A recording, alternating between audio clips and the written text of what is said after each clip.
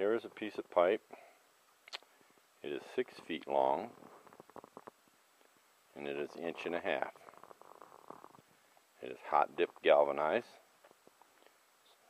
It's nice and smooth except where the rust is.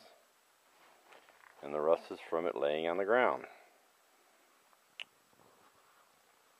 This 6-foot pipe will be put on the top of the Rohn Tower. And this is the very top of the Rohn Tower.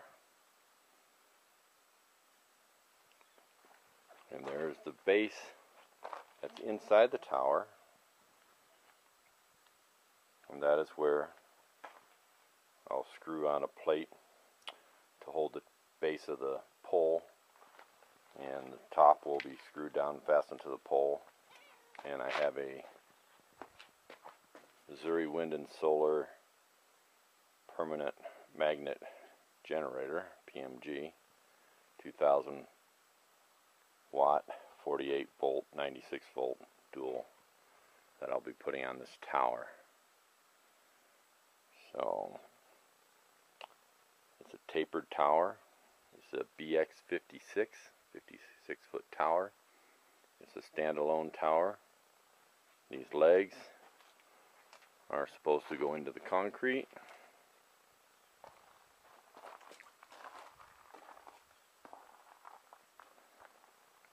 Anchor in the concrete, but I'm going to try to make a tilting platform for it.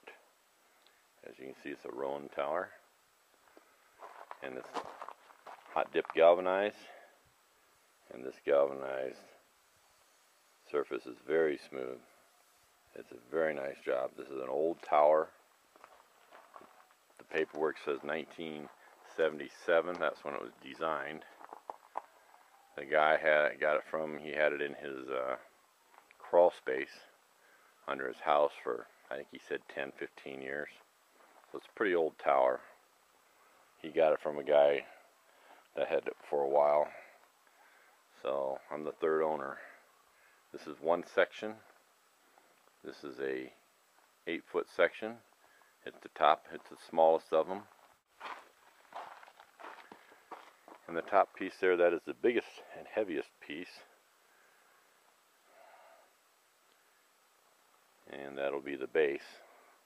Those legs bolt onto the, you can see the bolt holes there.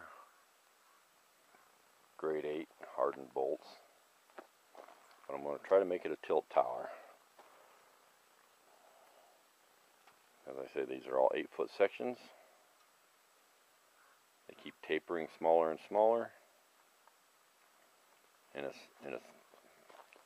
very good quality hot dip galvanized. This is very smooth. It's very, very well done. So